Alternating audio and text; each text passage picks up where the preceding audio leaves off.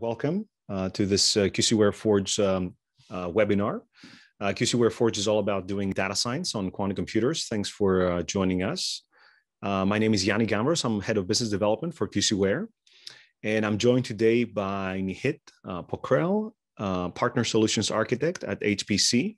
Partner solutions architect HPC at AWS. And Fabio Sanchez, the quantum services lead at QCware. So thank you very much, everybody, for joining us. We'll go over a few introductory slides about what Forge is and what it can do, how it's differentiated, what is its value proposition. And then we'll jump into a demo with Fabio. And Nihit is also going to give us a quick overview of essentially the Amazon Bracket service and what it can do, since actually Forge is running on the Amazon Bracket service. So let's get into it. While we're going through all of this, you can use the Q&A panel to ask questions.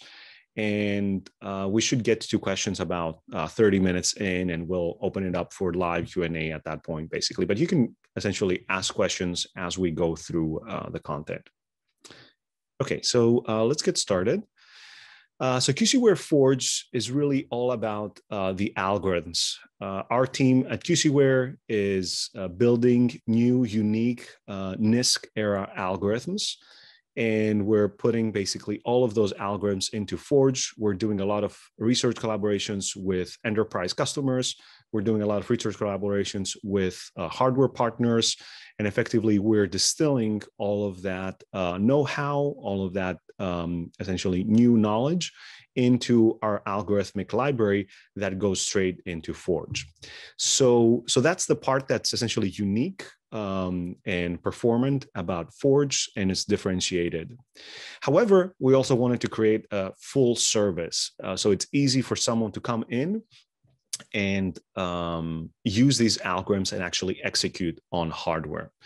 So what we've done is gone out and looked at the quantum computing ecosystem and have partnered with the appropriate partners in order essentially to bring you this full integrated stack that also includes hardware access, which I just mentioned we get from these partners. So let's look at the two types of users that Forge is really built for. So on the one hand, we have the data scientists. And when we say data scientists, we're talking here about classically trained data scientists that actually have no quantum computing background. And actually, for most of them, they don't want to get into the inner workings of quantum computing. They don't want to learn how to essentially build quantum circuits, how to design new quantum algorithms. For those, we're providing these turnkey algorithmic implementations of these quantum algorithms that we have discovered, right? So the typical user flow that we have in mind for these data scientists is the typical user flow they would actually follow during their classical workloads. So during kind of their classical day-to-day work, a data scientist essentially gets a data set, they explore it, they have some questions that they need to answer, and they say, okay, I need to essentially perform a classification to figure out who are the right customers, let's say, to approach with a certain product or service. So when they do that, they then start manipulating the data set, pass it through a few different algorithms, and figure out what is the best algorithm that gives them the best accuracy, the best performance, right? So they don't really know anything about the inner workings of those algorithms. They just need good, reliable, performant implementations of those algorithms. So that's exactly the kind of experience that we have in mind for this classically trained data scientist. So that's essentially our main, or one of our two types of users that we're targeting with QCware Forge. The second type of user are quantum engineers. So these are the users that actually have intricate knowledge of quantum computing and want to build essentially new quantum computing algorithms. And for those, what we can offer them are essentially circuit building blocks, right? So we're not just offering a simple environment to do editing and composition of new circuits. There are many other environments like that out there. What we're offering that's unique are some building blocks, some circuits, NISQ circuits, that essentially they can reuse in their own work. And we're going to see examples of both of these two things today in the demo that we're going to show in just a second. So today on Forge, these are the turnkey algorithms for data scientists. So we have algorithms for binary optimization and machine learning. And these are the new capabilities that we're going to demonstrate today. So linear algebra algorithms and implementations that do things like distance estimation and matrix multiplication. Obviously, these are pretty fundamental capabilities in terms of linear algebra capabilities, but they are required to build everything else essentially on top of them. The other thing that we're going to demo today are these circuit building blocks for quantum engineers. Again, these are the capabilities that exist on Forge today in terms of utilities and other capabilities, standard capabilities like composing circuits, translation, simulation. The new thing that we're going to be demoing today are the data loading circuits that essentially we can provide as a building block, as a circuit that a quantum engineer can then take, load the real data set into quantum states very efficiently with very short and efficient circuits, and then they can keep building the rest of the circuit or their own algorithm after that. So Forge actually has all the typical data science platform features that you would expect. The key feature are these Jupyter notebooks where a user basically executes all this experimentation. It's basically a sandbox environment, Python notebooks where they can call basically all these different libraries, all the existing features of Forge. They can install new packages, and pretty much is a Python environment that they can do all the things that they can do on their local Python environment. And it also has some additional features that you would expect, like a getting started guide. What are the recent API calls that someone executed? What are the different backends, hardware and simulation backends that are available, documentation, and so on and so forth, right? So we're just going to see during the demo today, we're going to see Fabio basically executing some of these calls on this standard, essentially Jupyter Notebooks feature. Now, these are the backends that are currently available on Forge. So a big set of these backends is coming from Amazon Braket and our integration with Amazon Braket. That's D-Wave on the annealing side, IonQ and Rigetti on the circuits. We also have a partnership with IBM. The partnership with IBM is a little bit different from the other backends in the sense that the user actually needs to have IBM credentials and bring those credentials into Forge in order to connect to the IBM hardware that they have permissions from IBM to connect to. And we also provide some simulators, right? Let me show one more slide, and then I'm going to pass it on to Nihit that'll say a few more words on Amazon. So this is the entire stack, right? So starting from the top, where we have applications and algorithms, to middleware, to platform as a service, to hardware, right? So actually, Forge implements this entire stack, and a user can come in from the top, essentially go all the way down to any of the hardware solutions, execute something, and we then bring back the result all the way to the top and present it to the user, right? But as I said earlier, really it's at the application and algorithms stack where we provide something that's very, very unique and very different from everything else that's out there in the market, right? So we provide these algorithmic implementations that we have discovered either through partners or in our own research.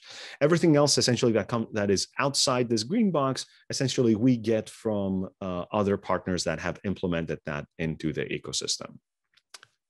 Okay, so with that, let me pass it to Nihit that's going to essentially discuss very briefly Amazon Braket.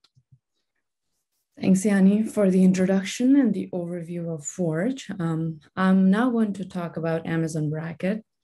Amazon Braket is AWS's fully managed quantum computing service that enables researchers and scientists to design, test, and run quantum algorithms in a technology agnostic programming environment. And Yanni, next, please. And what I mean by that is that it is possible to run algorithms on actual quantum computers from multiple hardware providers built with different technologies. Amazon Braket also allows to easily debug and test on high-performance simulators that run on the same programming framework as the quantum devices themselves. And this is really helpful because this accelerates innovation, as all you need to do is change one line of code to run your algorithm on any resource. Being able to run algorithms on different types of quantum hardware with Amazon Braket means that you can directly compare technologies and assess which hardware is the best fit for your application. And all of this without having to commit to a single technology. You can also build and test hybrid algorithms that combine quantum hardware with classical computing resources that is available through Amazon Web Services. You can iterate and innovate faster. Now let us, next slide, please, Yanni. Now let's look at the architecture of Amazon Braket. Amazon Braket works just like any other AWS service. Amazon Braket provides on-demand quantum computing resource and you pay as you go. And that is without any upfront commitment. Amazon Braket is well integrated with many AWS services, including Amazon CloudWatch, which is for monitoring. And when the state of your task changes, you can send events to EventBridge in almost real time. And what that means is you can configure alert notification, which will notify you via a message or an email when the task state changes. And the result of the quantum task can be stored in Amazon S3 in a JSON file format. Amazon Simple Storage Service, Amazon S3, is our storage service that is highly scalable and secure. You can also control permissions with identity and access management. Here you can create IAM users, group, and attach roles, and then determine who gets what access to Amazon Braket. Another service that Amazon Braket is really well integrated with is AWS CloudTrail. CloudTrail provides a record of actions taken by any user or role or a service within Braket. And another thing that I wanted to highlight was the ability to tag resources. You can also tag resources in Amazon Braket. And what tagging allows you to do is that once you activate tags, you can use them on the cost allocation management dashboard to see how much Amazon Braket you're using. And at the end of a month, you get a report that says these tags, these services cost you that much amount. So to get started with Amazon Braket, it comes with example notebooks, tutorials, and tools such as fully managed Jupyter notebooks, which you can use without the need to set up and manage any infrastructure. You can also install the Braket SDK and work in your local development environment. You can also directly use the AWS Management Console. From the console, you can control the task and check the hardware availability directly. Now let's talk about the hardwares that is available through Amazon Braket. Through Amazon Braket, you have access to both simulators and actual quantum computers. You can use the managed simulator. Currently, we offer 3 of them besides the local simulator: State Vector Simulator, SV1, Tensor Network Simulator, TN1, and Density Matrix Simulator, DM1. The local simulator is for rapid prototyping and testing and runs in your local environment. You do not need to specify any S3 location, and the simulator is included in Amazon Braket SDK at no cost. SV1 is our general purpose simulator, which is based on state vector technology. It provides predictable execution and high performance for universal circuits up to 34 qubits. TN1 is a specialized simulator for sparse circuits and circuits with local gates and other circuits that have structure. DM1 is especially designed to support noise modeling. If you need to study your algorithms under the effect of various types of noise, we recommend using D1. These simulators allow you to debug and test your code before running it in the quantum hardware. You really only need to choose the right simulator for your task, and we'll size the infrastructure dynamically for you. Once you're ready, you can execute your circuit by changing one line of code. Amazon Bracket provides access to both annealing and gate-based quantum computers. As we heard from Yanni before, following the gate-based quantum computing paradigm, you can access trapped ion technology from IonQ, superconducting quantum computers from Rigetti, or you can also solve quantum annealing problems using the latest QPUs from D-Wave. This helps you test different technologies and compare the compute performance of different machines for the problem that you're trying to solve. And you can choose the hardware system that is best suited for your application. In the fullness of time, Amazon Bracket will continue to add more quantum computing platform and technology and make it available to our customers. With all these resources available to you, you're ready to actually experiment with quantum computing on Bracket.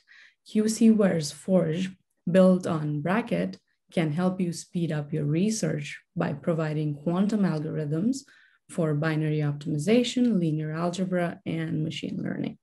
QCware is an AWS partner and provides users with performant algorithms across industries such as financial service, automotive, energy, and pharmaceutical.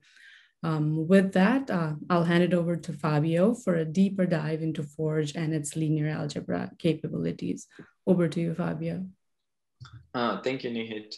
Hi, everyone. I'm Fabio Sanchez, and I'm going to start by discussing and showing you a little bit more about our linear algebra functionality for data scientists. Go ahead, Yanni. So for a lot of users who are familiar or who are used to doing any sort of linear algebra computation as part of their analysis, they're probably familiar or already use tools like NumPy and PyTorch. So the idea here is that we have built and are going to continue to build functionality that essentially gives you a speed up, at least under certain circumstances, for a lot of the core features present in these two libraries that are used as part of a lot of algorithms or analyses that are done by data scientists. So we've built it to mirror NumPy and PyTorch in a very straightforward way. And what I want to show you today is the QDOT functionality for matrix multiplication and the distance estimation functionality, which gives you the square Euclidean distance between two vectors. Go ahead, Yanni. So why did we build this? Well, so we've essentially developed algorithms, quantum algorithms that speed up these computations as compared to the classical, the equivalent classical algorithms. So what do we mean by this speed up? Well, what we're computing here is the number of fundamental steps needed to perform a certain computation. And because quantum computers allow for a different type of fundamental operations, then you can actually perform certain tasks, including this one, in fewer steps. Now, the speed up will really only kick in for high dimensional vectors. So here we have two examples comparing the number of steps needed for two different dimensions. And as the dimension gets higher, the speed up becomes more significant. Of course, I'm not including here any considerations about the actual hardware that's being run on. So I'm not taking into account clock speed for the processors. But the thing that I want to emphasize here is actually that these linear algebra operations are actually really fundamental to build a lot of different and more complex algorithms. So it's kind of a starting point to build performant quantum algorithms, is to build these performant quantum subroutines that will be used as part of a bigger algorithmic workflow.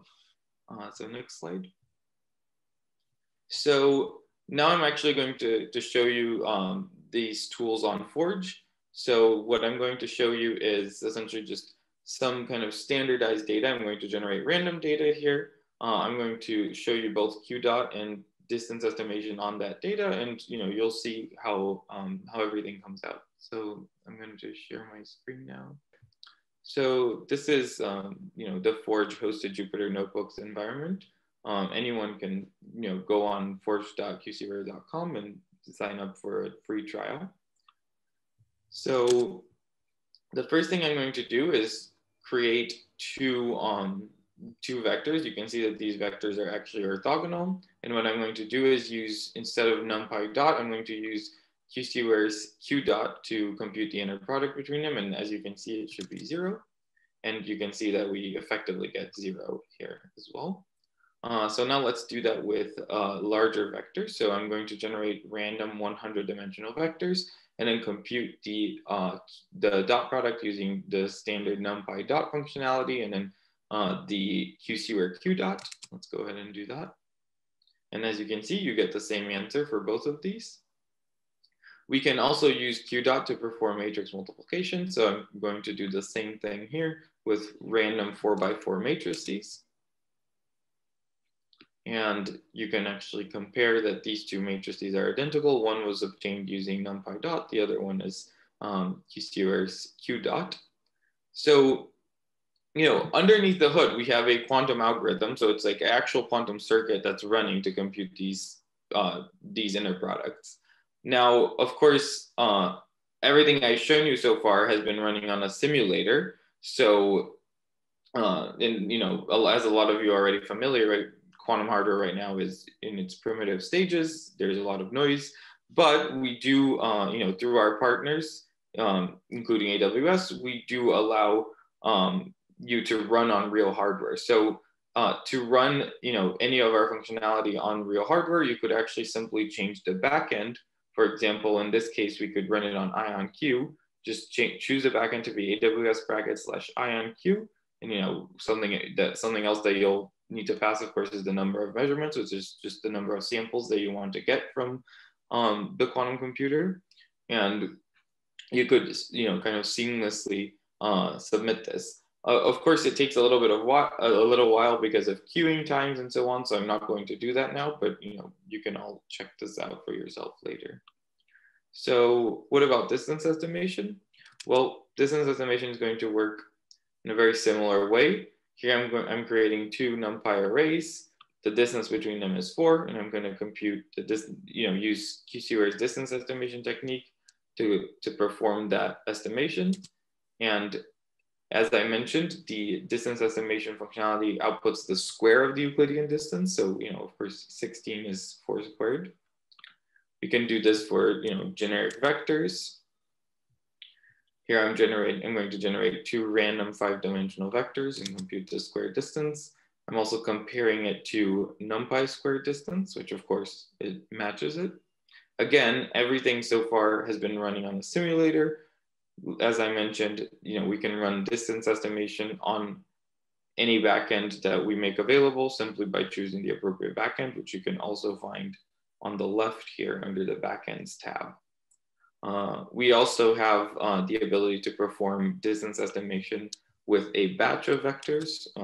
If you're familiar with Torch, then this is something that is routinely done. And so here I'm just showing you how to compute distance estimation between a batch of 2 vectors, and you can do this, more generally as well. Okay, thanks, Fabio. So this was the go ahead with data loader circuits, please. Yeah. So the next tool I want to show you is for quantum engineers. So these are going to be the people who actually want to create quantum circuits and create their own algorithms and simulate them directly and so on. So the functionality that I want to highlight is the data loader circuits. So go ahead to the next slide. Okay, so what are data loaders? Well, anytime you're doing, anytime you want to do quantum machine learning, you need your quantum computer to have essentially quantum access to the data that you want to analyze. But your data is classical, so that needs to be essentially loaded on to a quantum state, which is part of the quantum circuit, in a certain way. And that's what the data loaders are for. So doing that, loading process of the data onto the quantum circuit can be can cost precious kind of circuit depth and qubits. So for a visual comparison here, I want to highlight how QCware's data loader circuits are different. So here's a picture which is only 10 by 10, so 100 pixels. This is something that not on current hardware, but potentially in a few generations, one would be able to load using kind of standard loading techniques.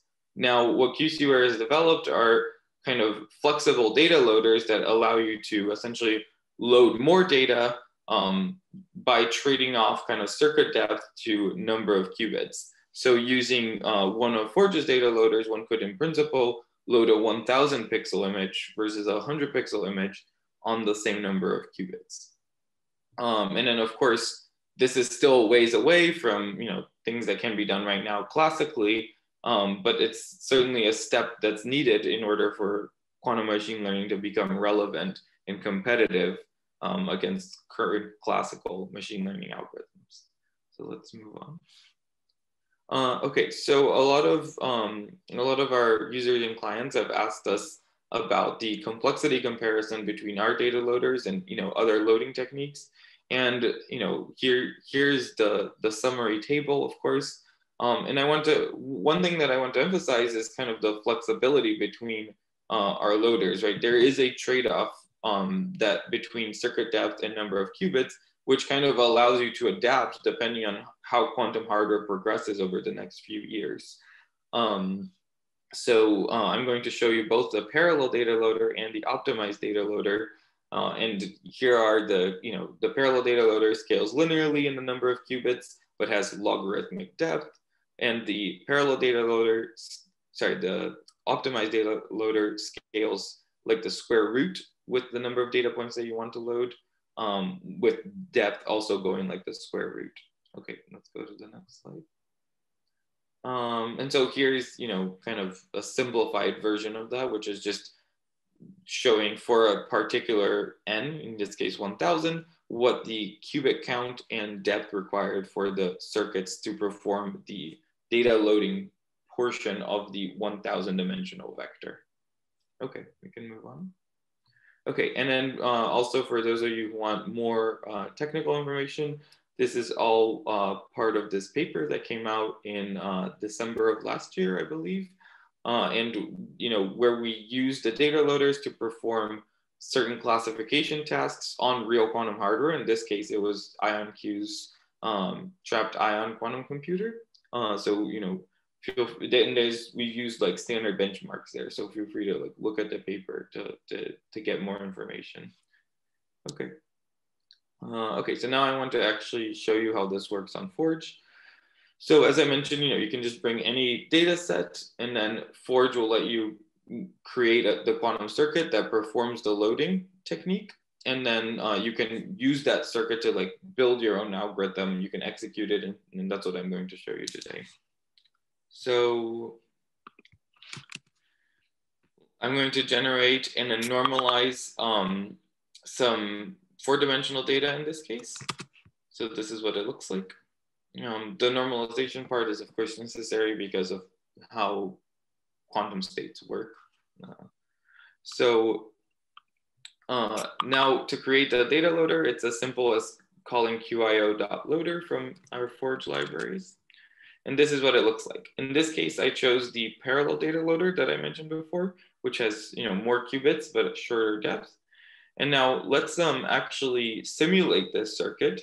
And remember that I used this data to load it into a quantum state encoded by this circuit on 4 qubits. So I'm going to simulate this circuit and print the state vector.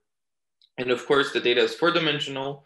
The space of states for 4 qubits is actually 16-dimensional. So we're really only using a 4-dimensional subspace here, but we can actually compare that the numbers that I generated up here are indeed part of the state vector down here.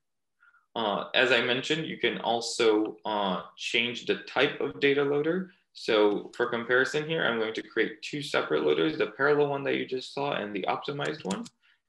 In this case, I'm using 5-dimensional data. And then let me go ahead and print those. And this is what they look like. So the parallel data loader is going to use more qubits. The optimized data loader uses fewer qubits, but at a cost of a greater depth. And again, as with anything, you can quickly execute these on real quantum hardware simply by choosing the appropriate backend. This is all, of course, detailed in our documentation if you have any more questions. Thank you very much. So, and I see a lot of questions are coming in. We're going to get to those in just a second here. I just wanted to mention that there are two interesting features coming up that we'd like to share here in our roadmap. So one of the key things actually that we've done, we've partnered with large financial institutions and looked at how we can essentially build Monte Carlo, how we can do Monte Carlo simulation in a shallow way on NISQ devices. So please look out for that to come up in Forge actually very, very soon. And the other thing is related to what we just showed, right? So we showed these linear algebra features, the distance estimation feature and the matrix multiplication feature. We basically showed just the result, right? We showed it as essentially like a turnkey solution for the data scientists. But what we're planning on doing is essentially exposing the circuits as building blocks so that it's available also for the quantum engineers to take essentially those circuits and keep using them for building essentially bigger and better and different algorithms, right? So with that, let me also very quickly say that you can try out Forge for free today. You can go to forge.qcware.com and you can sign up. You don't need any special, there's no special process. You just click the sign up button, basically provide credentials, and then you're on the platform. And what you get when you sign up, effectively, you get this developer plan where we are happy to provide potentially for a limited time, this unlimited CPU simulation time. So this is our very own CPU simulator. And so you can essentially use that simulation time, use the different features, and essentially experiment with the different parts of the algorithm, essentially for free. We also give a very limited amount of hardware and GPU time to you for free to get started. So you can try out a few calls on the GPU, you can try out a few calls on the hardware. And so effectively, you can experience pretty much most of the platform for free. And as it says there, it's basically just a one user seat plan, right? And once you're happy with that, you're looking forward to run bigger things on hardware or bigger things on the GPU, or basically want to have a bigger team on the platform, then you can essentially migrate to an enterprise plan, which also has unlimited CPU time, and then it has a specific limits, bigger limits on hardware and GPU time, and then can also we also offer essentially multiple user seats on those plans. So there's like the typical small, medium, large, and pay-as-you-go plans on the enterprise side. Okay, so with that, let me stop sharing and let's look at what kind of questions came in and what we can answer here. QDOT calls out to a remote server, or is this a local simulator? Well, so everything is done on our server. So this is just an API. And regardless if you're choosing simulation or a hardware backend, every computation is done on our server. So it does call out to a remote server. Of course, when you get the full quantum circuits, for the functionality that has the output that gives you the circuit, then you could simulate that locally. But everything else on Forge is done on our servers. What's the largest array we can use on a backend? Well, that varies a lot. So I think it's easier to think about how many qubits you can use, right? So the number of qubits limits the largest array that you can perform a computation on. So in the case of IonQ, we have 11 qubits. So in principle, you could perform computations using the optimized data loader on an n that's larger than 11. But of course, then when you're using real hardware, the noise comes into play as well. So if your computation is sufficiently large, you'll get noisy results. Regardless, even if you have a short computation, noise is still there. So you'll need to kind of post-process your results. In terms of simulation, we can simulate up to 26 qubits that we allocate right now. The simulators that we have on Forge, we can allocate up to that much. But of course, at 26 qubits, a full state vector simulation starts to be pretty computationally intensive. Do your tools work differently when submitting to a QC like IonQ and another D-Wave? Does the user need to change anything in the code or the problem formulation?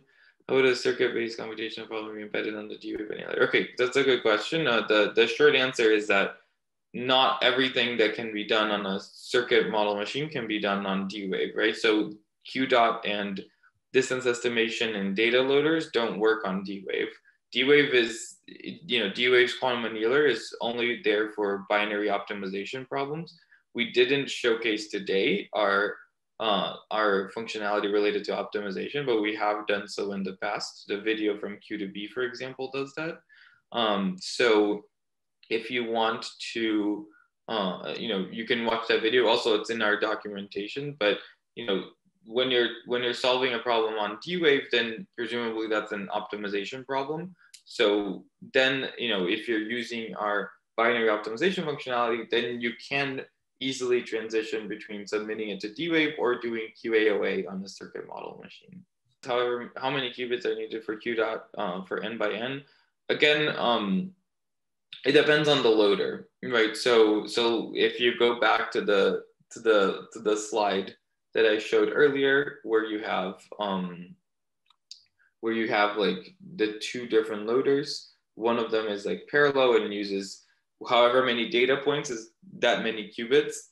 The optimized one, however many data points you have, it's roughly square root number of qubits. At the start, there's a little bit of an overhead, but that's the scaling.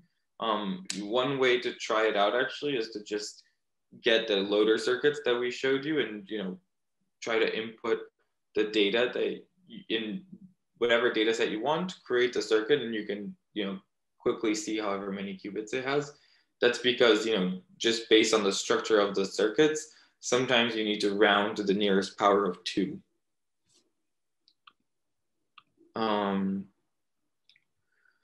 Okay, the precision of the multiplication, that's it's a little bit subtle because the precision is going to be limited by your readout, which is set by your number of samples. So on a real, of course, on a simulator, the precision is just the same precision as your computer is doing the simulation, right? Because that's just keeping track of the full state vector. Now, on real quantum hardware, the precision is just strictly limited by the number of samples that you get from the quantum computer. So if you get more samples, you get more precision. Is there any API to collect the circuit execution times when running circuits on hardware? I actually think that maybe this is a question for the AWS side. Maybe I also misunderstood the question. So when we, on our side, whenever you submit something to any backend, we keep track of the execution time, both on the hardware, quantum hardware, and classical portions. Classical portions are priced one way, and then quantum hardware, of course, is more expensive. And we use we have our internal QCT. That's how you're charged for that. And of course, we appropriately rescale. Whatever is done classically is, of course, charged way less than what's done on a quantum, an actual quantum hardware. But I don't know if Nihit wants to say anything about AWS on the quantum hardware side. Actually, Fabio, I do not have an answer to that question. Okay. I'll have to look that up. Okay, no problem. What is the real performance advantage near term and future? Well, near term, the performance advantage on things like Q dot and distance estimation is that the number of steps that you need to perform that computation grows logarithmically, as compared to linearly, essentially, for that operation to be done classically versus on the quantum computer. Now, okay, that's not really saying like the real advantage, because that depends on quantum hardware. So right now, and then for the next few generations, I personally do not foresee there being any advantage for doing the computation on a quantum computer. Now, as quantum hardware matures, and presumably we're going to use these routines as a part of a larger algorithm, then maybe the full computation on a better quantum computer that where classical computers are kind of struggling, then there should be an advantage. So that really is going to depend on quantum hardware and on the actual use case, because if whatever you're doing is very, very fast on a classical computer, like if your laptop can do that in a second without any problems, then there's probably no reason to use a quantum computer in the next decade. Just because you need to connect to the quantum computer, you need to like run the circuits, collect samples. That's going to take time, even on a very, very fast clock speed quantum computer. So Fabio, let me also highlight something here. So yeah, everything Fabio said is correct. I just want to highlight that, and the answer is actually cuts straight to the point, right? So, which is, when are we going to get there, right? When are we going to really get to quantum advantage? So really, the big constraining factor is hardware right now. And if we look at the roadmaps that hardware vendors have publicized, and assuming they can stick to the roadmaps, right? So IBM, Google, IonQ, and whoever else really publicized roadmap, they kind of make the point that in maybe 3 years, we'll have 1,000 qubits, right? And so the question is whether your problem, first of all, can be solved on 1,000 qubits, whether we're going to have those 1,000 qubits, and whether your problem right now, as Fabio said, really takes so long to solve classically. This problem that can fit on 1,000 qubits really takes so long classically that you basically can't really deal with that from a business perspective, and you need an answer much, much faster, right? So when all of these conditions are met, we can expect that maybe the answer is yes in 3 years' time, if all these conditions are met. You have a large problem that can fit on 1,000 qubits, and classically, you cannot solve this problem in a reasonable amount of time for the business case, basically. So obviously, there's a lot of if statements there and a lot of disclaimers. So we definitely realize that. We don't want to make any, statements that add to the hype or anything like that. So it's basically, that's kind of the situation where the entire community is in right now. What's the complexity of the classical algorithm that generates the data loader circuit? That's a great question. So it's essentially the number of gates, the number of steps that you need to do classically to generate the circuit is the number of gates that you need to input. So that scales like n log n for the data loader circuit. It's not, it's a little bit trickier because, you might be able to do a little bit better than that, but that's roughly what to have in mind, because when you're building the circuit, you actually need to create an object that stores every single gate. So that's I think the ballpark that you want to have in mind. Are we working on any linear solvers? Yes, we're working on a lot of quantum algorithms. We focus on ones where we think that there's more prospects for the near term. We certainly are looking into linear solvers and making them more near term, because the current solutions do not really run on near term devices. So the short answer is yes, but there's no like roadmap item right now for linear solvers, because we would only add them if we can add something more valuable than like what HHL already does. So yeah, so this is accurate, and let me also highlight that, it's almost like you need to cover a lot of steps before you get to linear solvers, right? So and that's kind of what we're doing here, right? So you need to get data onto the quantum state sufficiently, then you need to be able to execute certain linear functions efficiently, like matrix manipulations, right? And then you can get to the point where you can have things like the full linear solver and solve basically like a kind of standard LP problem, right? So it's a it takes a few steps before we can get there, and as you see, basically we're just kind of covered the first few steps in that journey. We can submit same job to multiple backends. Yeah, that's right. I mean, if so long as you have a one of the Forge API calls, then you can just change the backend parameter. It will go to whatever backend that you write. Can we implement quantum reinforcement learning in simulator quantum hardware? Well, you can mean a lot of things for quantum reinforcement learning. We've been looking at it from multiple angles.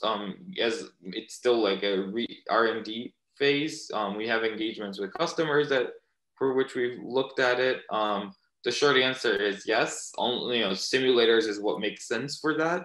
A full if you want your full policy to be a quantum circuit, that's much harder, because you're going to presumably need a deeper quantum circuit with more qubits. So things like that are not really promising in the near term, but it's certainly doable. It's an active area of research. We've also looked at it. It's hard to answer much more than that unless we have more specific questions. You talked about precision, but I'm curious about scale. Will a quantum computer be able to do anything that looks like floating point arithmetic, or it look like more like fixed point arithmetic? It can't. So a quantum computer can in principle do all the operations that a classical computer can.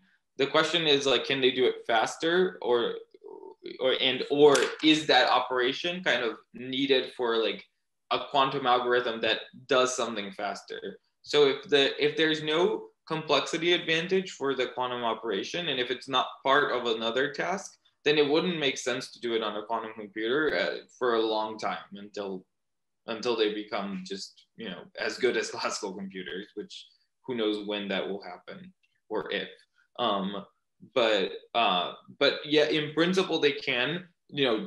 Those the basic gates for doing so have all been figured out. It's not very difficult to do that. So it's just a question of are these important operations, and there's for different quantum algorithms. And to answer that question, for near-term algorithms, the answer is they're not, for the most part. So that's why they're not really talked about. And it's also related because those operations are like cost gates, and each gate that you put in adds errors to your quantum computation. What metrics is Forge support for assessing the quality of results, fidelity of your accuracy, correction, violations of decoherence, constraint, or deeper state? Okay. Right now, we don't really offer any metrics that are telling you that your result, that your errors on the quantum hardware are sufficiently high, or like that. Essentially, we don't really do any circuit analysis to kind of tell you ahead of time what the limitations are. Now, you can compare your results to simulation. Anything you can do right now, you can simulate too. So you can do that analysis yourself on Forge, but we don't have any tools at the moment that assesses that performance. Is there any quantum algorithm available for graph data for, there are lots of quantum algorithms for graphical problems that I'll answer it like that. We have to get way more specific. And it really depends on the particular, algorithm that you're interested in to discuss a specific quantum algorithm for that. Could you please explain why the number of qubits we have to measure is squared and the minimum number? Okay, the reason, so that's, yeah, you're right. So if you have n qubits, then the space, the Hilbert space is 2 to the n dimensional. So in principle, you could store 2 to the n numbers on there. But the reason why we have square root n or even just n is because you can make way shorter circuits by using more qubits. And that's going to be more relevant in the near term, where it seems that like the limitation is mainly the circuit depth for the limit because of errors. So it's definitely true that that you can use log n qubits and encode the data, and that's already been figured out. The square root n is kind of a new loader that is that trades off having still square root n times log n depth, and fits square root n and fits n points in square root of n qubits. How do we manage our spending? Do we know how much QPU time we use at all time? So we store every API call, and you can look in Forge under API what the duration of that call is, and that's essentially how much costs you in like QCT, which is like the Forge currency. How practical is loader square root n for actual implementation? Well, right now it's more practical than an implementation in log n qubits because because the circuit depth would be too high. So for current devices, it's very practical compared to, like, of course, nothing is beating anything we do classically. So I think we have to wait and see. That we just have to wait and see which loading technique makes sense to analyze data as hardware becomes more mature. Yeah, thank you all so much. This was a great set of questions. So we'll be posting the recording on our YouTube channel. Please check that out. Please check forge.qcware.com and Amazon Bracket, if you will. And if you have more questions, please reach out to us. Please reach out to support@qcware.com, and we'll be happy to answer and take any more questions. Thank you very much.